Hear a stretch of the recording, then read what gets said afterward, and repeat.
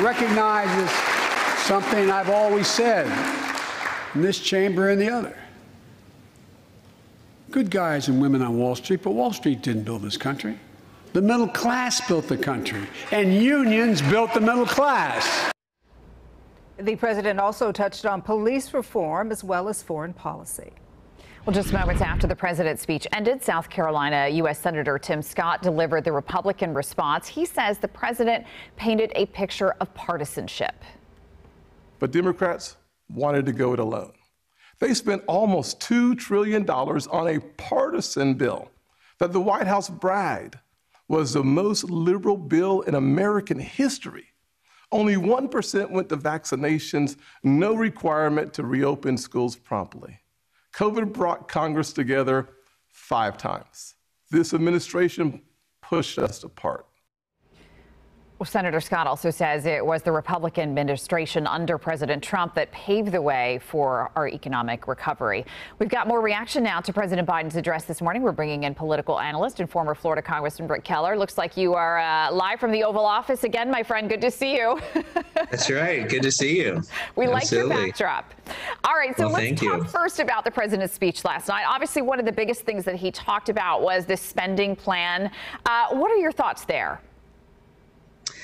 Well, I think substantively it was pretty much as expected, in that he talked about the success with the coronavirus vaccination and most adults being vaccinated. And then second, what you just mentioned, the transportation funding project. I think he talked about that in large part because that's the one area where you still have some bipartisan hope and chance of working together there. So it wasn't surprised me at all that he talked about that. I think the thing that most stands out for me about the speech was the setting itself, in terms of being very sparsely populated and people wearing masks. And of course, you had the 2 female leaders sitting behind President Biden for the first time. And so I think that's what's going to stand out as being unique about this particular address. What do you think about trying to get this spending plan pushed through Congress? As a former member of Congress, I mean, you've been there, so you know what that's like to try to convince both sides about spending that amount of money. It's been a long time since they've looked at an amount that large. We're talking, what, between these combined bills, almost $6 trillion. It is a lot of money. One of the reasons you see them talk about money issues is to avoid the filibuster. There's some bills that you can push through the process of budget reconciliation, so you only need 50 votes. So it's not surprising they talked about that.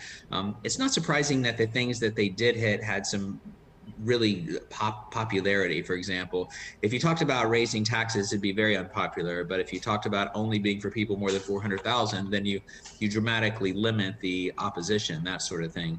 And similarly, when you talk about providing free college for everyone at all levels, it'd be a ton of money. But when you're talking about just community college, it's a lot more doable thing. And so I think he tried to appeal to the base, but also strike a bipartisan tone and focus on the things that perhaps could get done. Senator Scott brought up race in his speech after the president talked a lot about sort of the great divide in this country, that he does not feel America is a racist country. And you could tell he was talking a little bit about this critical race theory that some people would like to see taught in schools. What are your thoughts there, Ric? Yeah, I agree. I don't think America is a racist country in any way. One thing I would disagree with what Senator Scott was saying is I don't think President Biden really struck a partisan tone at all. I think he tried to be bipartisan. For example, if you were someone on the fringes and you wanted to defund the police, he didn't talk about defunding the police. He talked about all the police that actually did a good job, and that we need to support the good guys there. So I thought in the realm of talking about race relations, it was a much more unified, kind of bipartisan, optimistic message. All right. Well, we always appreciate your insight. Ric Keller, former congressman, thank you so much. Great to see you as always. Good to be with you, Amy.